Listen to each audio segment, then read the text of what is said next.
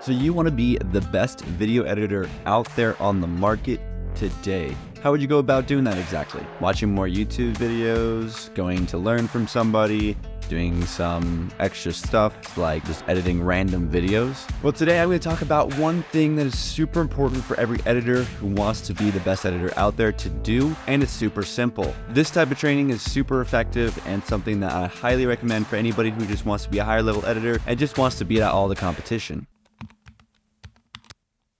Dope. What's up, everybody? My name is Danny Matthews. Welcome back to a brand new video. Today, we're going to be talking about the best training that I have found for video editors out there on the market, and it's not watching YouTube tutorials. So let's jump into Adobe Premiere and get into it. For reference, in Premiere, my timeline is here, my toolbar is here, here's my source panel, my project and effects windows are going to be here. Here is the effects control for that, and finally the preview window. All right, first things first, what you do have to do is download a full-length video that you just want to be better in. So you find a video that's really awesome that you want to edit or you want to be at that level of editing. Go ahead and download that video. If you don't know where to look for a good video that you may want to have reference, if you check out my last video about where to get inspiration, that is a great place to start in those locations. But once you find that video that you want, go ahead and just download it from either Vimeo, or if it is on YouTube or somewhere else, go ahead and make sure you get that downloaded. And then we can jump into this next step where all you gotta do is drag and drop it into here. But once you drag and drop it into here, you can see you have your full length video and you're gonna drag it into your timeline. So all you're gonna do is go ahead and just grab your clip, click on it, come up here to your clip, and then hit on Scene Edit Detection. Once we hit on this, go ahead and apply a cut at each detected cut point. Make sure that these are checked off unless you actually want to create a bin for all the subcuts that you have made. And if you want to actually have a marker at each detection cut point, I'm going to say no to this because I'm going to show you, as you can see on mine, that there are different markers that we're placing for a certain reason. So go ahead and hit analyze and get that thing going. Once this thing is completed, we're going to actually go back and check to make sure it has all of the cut points that we need to have for this edit, because they're going to be very important just to understand what to look at. So we can see in here visually that they all cut pretty well. So what we're gonna do is just kind of go ahead and scrub through and see all the cuts that were made. And you can see that for the most part, this was done very well. And so you just go ahead and double check for all of these to have the cuts. So once you double check that all of this has the cuts on each clip that you need, then you can start diving in and become a better editor by actually training on these edits. So the first thing I like to do when I'm looking at these edits is to look at the pacing of the video. If you look at the pacing of the video, you can see all the clips that we have: longer clips, shorter clips, super fast clips in here. Again, we have like longer clips, super fast, longer, super fast, and then a little bit longer toward the end, slowing the pace down. So you can get the idea of the edit that you're looking at and just kind of pacing. So now you can understand, how does an editor who does it more professionally than you get pacing down? How do they use music? How do they use sound? All of the wavelengths are here, so you can open it up and look at every detail of what's happening. You can literally see when they cut it on what beat, and you can understand timing and cutting to the beat and what that looks like, and using music as an influence, as well as listening just to sound effects in here. So from that point, once you kind of get that feel, you can go ahead and dive a little bit deeper into all of this. And to be a better editor is to really understand how long is the clip on, what is the story you're telling overall, and what happens in between each cut. So in here, we would go with that understanding of what are we going to be looking at. So on this, you can actually come in here and click on your markers that you'll place and make specific marker points. So in here, I made a marker point that was actually referenced to, for every action there needs to be a reaction. So what does that mean? So I'm really analyzing what they're looking at. They're looking at the camera, and we can see that. And then on the next cut, you see them looking at the whole thing. So they're not just doing this and then cutting here. That wouldn't make sense. So for the flow of the edit, the editor chose to have them stare and make a disgusted look of, oh, what am I dealing with? Then the audience is like, okay, what are they dealing with? And they're drawn into, what is their disgusted look? Well, their disgusted look is, okay, here's this crappy apartment that we gotta fix up. So we got a good view of what the problem is, what we gotta deal with. Then our next cut comes into her coming in, and it starts off in this wondering, looking around, what can I do to make this place happen? And he's like, yeah, not gonna happen. So as you continue on with this, placing markers and just putting where the specific point is that what you're looking at. Just showing here, show past time when not an exact jump cut. So what that means, the comment that I placed here, she's coming in, we have a jump cut and she's looking back to him and it's a closer viewpoint. So just showcasing time. So this is speeding up the edit. We have another jump cut here and you can see on my next marker I placed, again, this is a faster paced video, jump cuts. And again, we're just hitting jump cuts. So here we're coming in here where she looks over at the plant. She's staring at the plant and she's thinking. After this, we have the plant kind of livening up a little bit. And now we go into this daydream section. And so when we jump into these edits, we have each cut.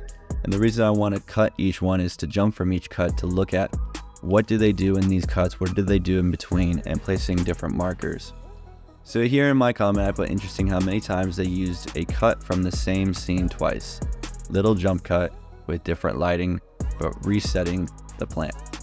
So it's just little things like this that you can take into action of even editing styles of, okay, well, how do they do that really fast effects, those really cool different feels. There's different things like this that we can take a deeper look at and actually take the time to understand what are they doing in these edits. So on this edit, you can see that we literally have it's flashing, comes to a new scene, and the flash disappears, and you just have a speed ramp. And so this really complicated edit actually becomes super simple when you break it down. So you come in here and you can do, say, flash with a speed ramp, comes into a couple different clips with these. It's a cut, it's a jump cut with a flash with a speed ramp. Those three things combined gives you this really cool sequence.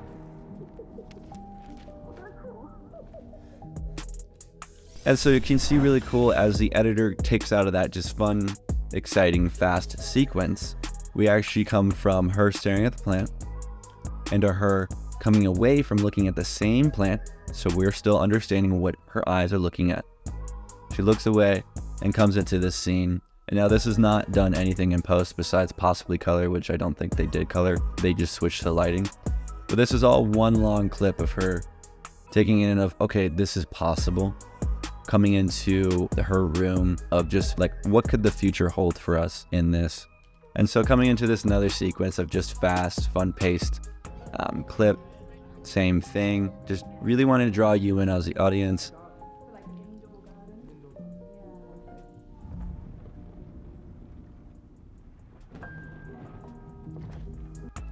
And in this video, as it continues going, we're not going to go over the whole thing, but this whole video showcases just different feelings of there was a lot happening in this apartment. It all ended with just them staring at the possibilities of this apartment location. And it's really awesome because they add in this even more human connective thing where the guy looks in, smiles, and we're looking over his shoulder of, wow, they have a kid, they have a family.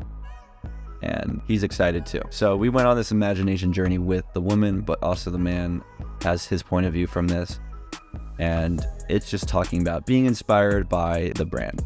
So this is just a really cool way to showcase a certain thing where humans are connecting with humans and a really interesting way of editing. So this is the best way to train in video editing and to become a better editor than anybody else. Because if you're doing this more so than other editors, I mean, maybe once a month, couple times a month is perfect for just breaking down edits that are better than yours and really just analyzing what are they doing in here, what are they getting at, listening to the sound, understanding the pacing, looking at what they're doing in their editing style, even little things like how to operate with the actors, how to move and work with them. If you want to go even deeper, you could even move these clips around to mix it up, to create a different storyline and see why it may not be a good idea to do that, or why it was actually really good because you were able to change clips to make it even better.